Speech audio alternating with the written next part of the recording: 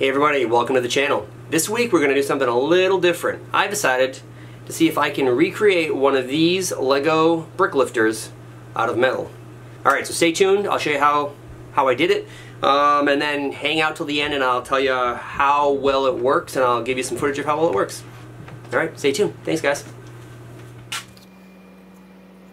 So the Lego brick separator tool is actually a pretty nifty little tool to help you separate Legos that are stuck together. I think it works pretty well across the board except for the pry bar component, but all in all, it's a great little tool and I think if you're not using it, you probably should be.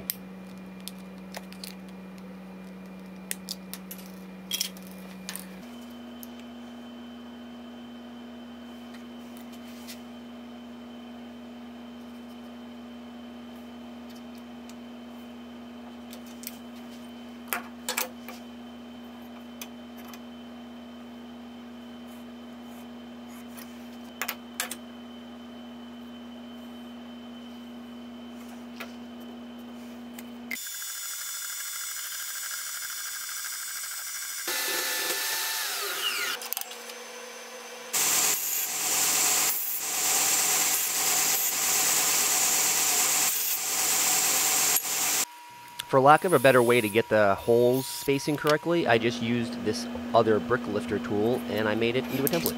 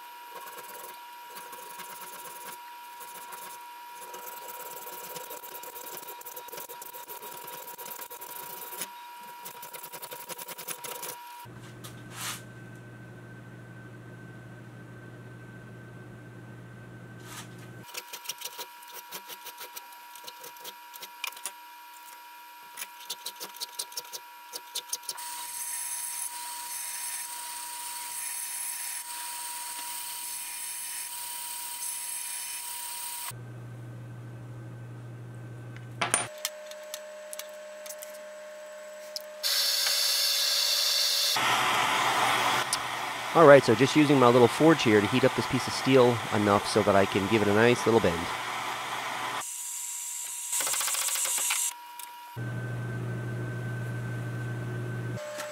Here I am measuring out how long I need the pins for the brick lifter to be.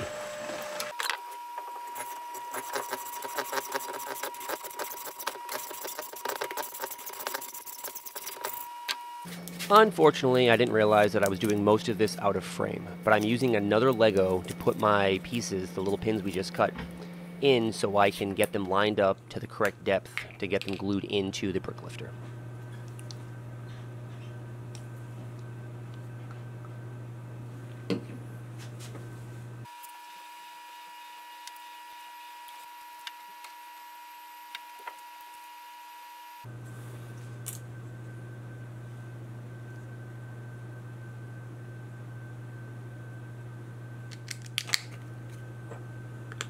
Alright, here we are at the end. So the pry bar, that works fantastic. The lifter on the back portion, the underneath lifter seems to work pretty well. The over-the-top one, not so well. And this is partly due to the tolerances. I didn't do a good enough job when I was filing and cutting that groove that it's not as tight as it should be. So as you can see, it doesn't really latch right there. But the pry bar works, the under lifter works, so I can still call this a success for now. And in the future, if I decide to make this again, well, I'll be a little bit more careful and try to be a little bit more precise.